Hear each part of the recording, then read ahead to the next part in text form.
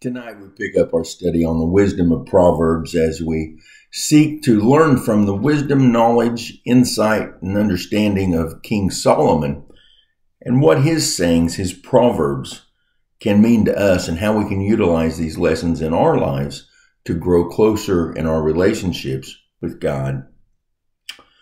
Today we pick up where we left off last week in chapter 16. We'll start today in verse 4. Reading from the Holman Christian Standard Bible. The Lord has prepared everything for his purpose, even the wicked for the day of disaster. So we read in Matthew chapter 25, verse 46. I'll read from the New King James Version. And these will go away into everlasting punishment, but the righteous unto eternal life. So we have a division. Whenever our time comes before the Lord, when we die physically, we'll go to everlasting punishment if we have not followed the ways of the Lord, if we have not put Christ, if we have not put God first in our hearts. But the righteous, if we do put God first in our lives, the righteous will go into eternal life. We continue in verse 5. Everyone with a proud heart is detestable to the Lord. Be assured he will not go unpunished. A proud heart, basically we're looking at what we would call arrogance, a self-righteous type of attitude that I've got everything under control myself. I don't need anyone's help. I don't need the help from the Lord. I've got my own thing going on and I can do it myself. That type of attitude is what King Solomon speaking of when he talks about everyone with a proud heart, he says is detestable to the Lord. And be assured he will not go unpunished. Verse 5, the Holman Christian Standard Bible. If we go back to Jeremiah chapter 24, verse 7, we see the Lord speaking through the prophet Jeremiah, reading once again from the New King James Version. He says, Then I will give them a heart to know me, that I am the Lord, and they shall be my people, and I will be their God, for they shall return to me with their whole heart. It's a heart. There's many passages in the Bible that speak about having a sincere heart, or the true thoughts of man is in his heart. Being superficial is what we're referring to as covering up what we really think by just allowing others to see what's on the outside. That makes the appearance that maybe we are applying our ways to the desired way that others may want us to be, or that we may want others to see. But our true thoughts, our true intentions, we hide in our heart, the Bible teaches us. And it's true.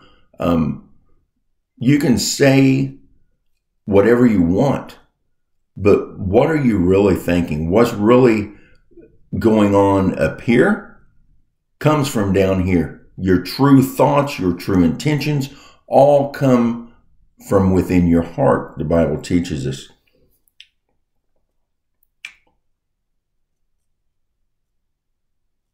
We'll pick up now in verse 6, back in the Holman Christian Standard Bible.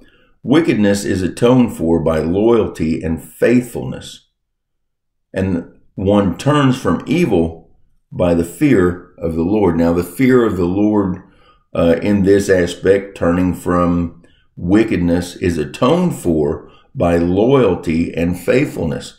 So how do we do that? It's through repentance. The Bible teaches us repentance, turning from our old ways of the sinful nature, the ways of this world that are against what God would have of us, turning from that wickedness and being atoned for by loyalty and faithfulness. Loyalty and faithfulness to what, we might ask? To God, to his ways, to opening up our hearts as we learn about Jesus and our Savior, that he came to die for our sins, and we accept that and place that within our hearts and begin living that life in faithfulness to God, where Jesus was our atonement on the crosses. He died a sinless life.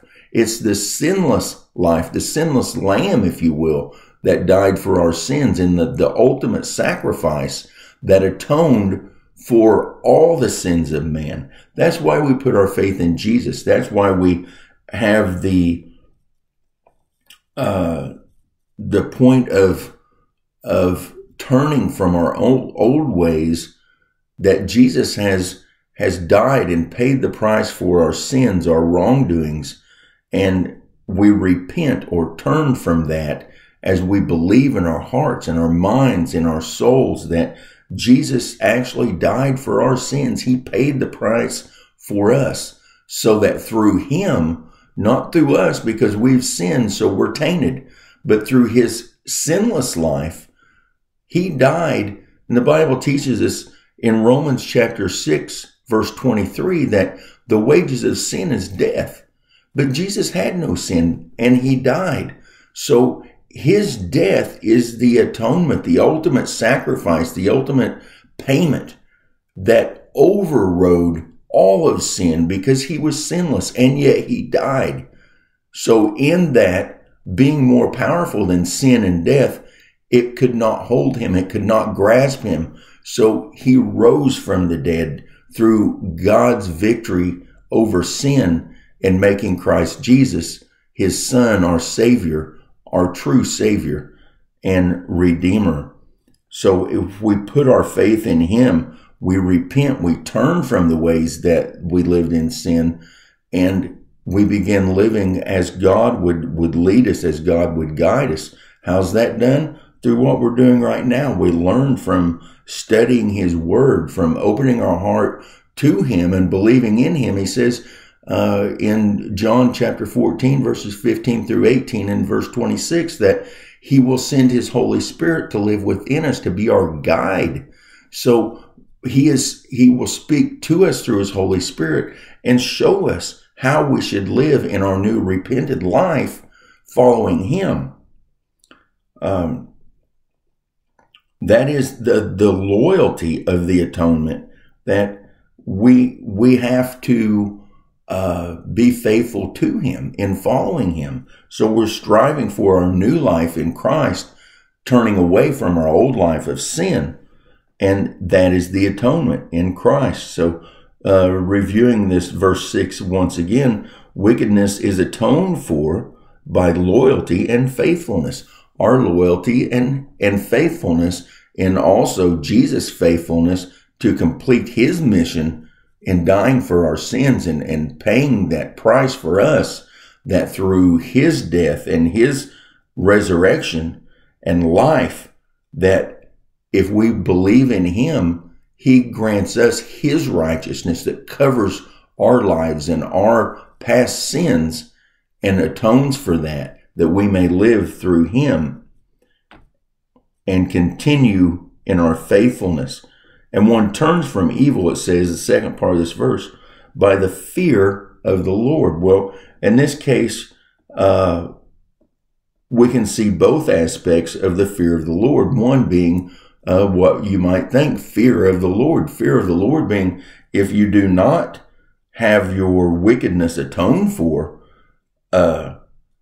and gain a loyalty and faithfulness to God, the fear of the Lord truly is a fear of the Lord, because what we've just spoke of in verse 4, the Lord has prepared everything for his purpose, even the wicked for the day of disaster. If we do not turn from our wicked ways and believe that Christ was the ultimate atonement for our sins, and put our faith, our loyalty in him, then the fear of the Lord is that the day of disaster is coming. That is a real fear, and we should fear that.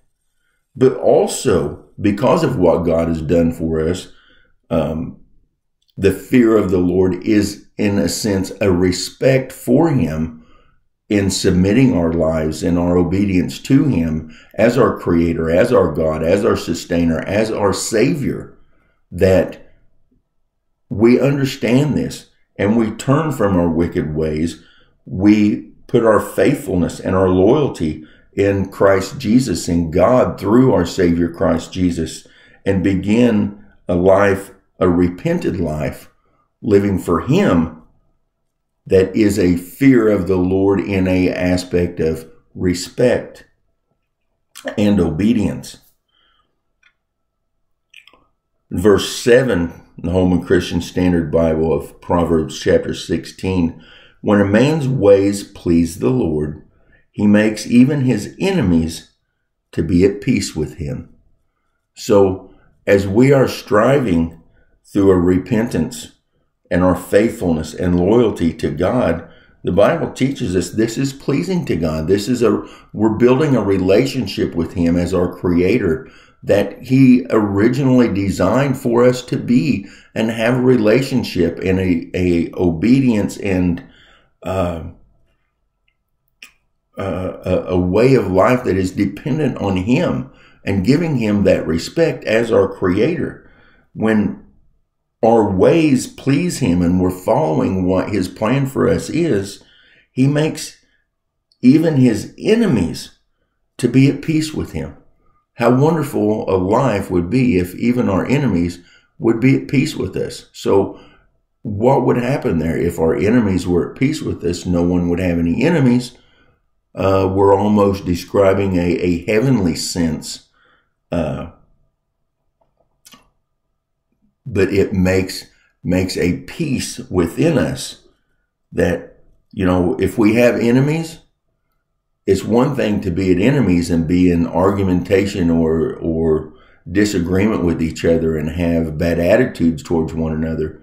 But if you take one of those people, change their attitude, and practice what Christ has taught us about love everyone, look to be a help to everyone in a situation. If your worst enemy were in need, would you help them? Jesus says yes. Reach out to them. Maybe that might be the moment in their life that they realize, wow, God is great because He's working through this person whom I've had a bad relationship with, or whatever the case might be, that now that person came to my aid and helped me. And God could work through that to touch that person's life and help them come to a place of repentance, that they too would follow this line of putting God first in their life and putting their loyalty and faithfulness in God. So I want to stop here today. It's been some good lessons that King Solomon is teaching us today. Dear Lord, we love You. We thank You so much for what You're doing in our lives. We thank You that You're teaching us to follow You and turn from the ways of this world and helping us to understand what the ways of this world are and what Your ways are, so that we know the difference to live as You would have us to live, Lord. That we would be the eyes, the arms, the hands, the feet, the legs, the body of Christ today, living and showing this world what it means to be faithful and loyal to You.